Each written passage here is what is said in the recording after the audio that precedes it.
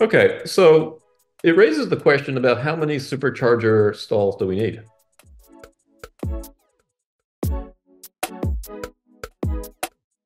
Now, if we go back to gasoline-powered vehicles, one of our recent shows, we talked about how there's about 145,000 gas stations in North America or in the US. And those gas stations service about 275 million vehicles. Okay. Okay. And if the average gas station has between, let's say, 6 and 12 pumps, Mhm. then there might be, 900,000 to 1.8 million pumps or 150 to 300 cars per pump. Okay. Okay. So hopefully everybody doesn't go to the gas station at once. If you do, there might be a line 150 cars deep, Right. right? That's why during, hurricanes, that's a problem. But if everybody's just fueling up normally, then it's not an issue. There's enough pumps for everybody and get their cars full. So the question is then for EVs, how many pumps do we need? How many connections or stalls do we need per EV?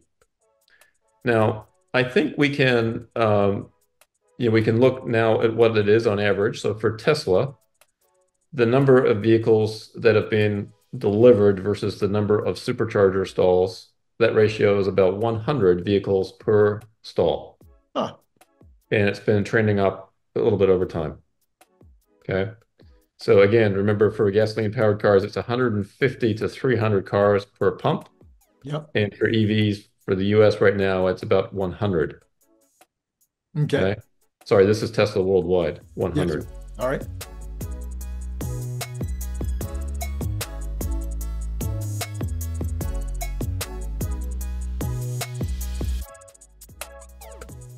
If you happen to be a big fan of the Cybertruck, you might also be interested in this super fun Cybertruck refrigerator magnet and bottle opener.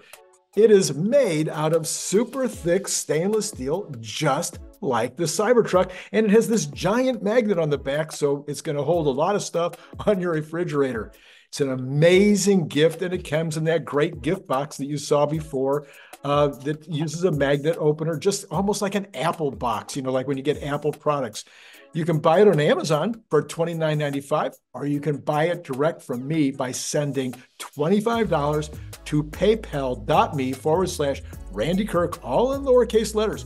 Please indicate whether you want the stainless steel look or maybe you'd like to have this very clever camo version. And then if you're not in the US, please add $20 for freight. If you'd like more than one, please check the information below to get pricing, as well as all that information I just told you will be repeated in the information below. So once again, think about joining the channel, getting the up-to-date Tesla news every single day. I think you'll be glad you did.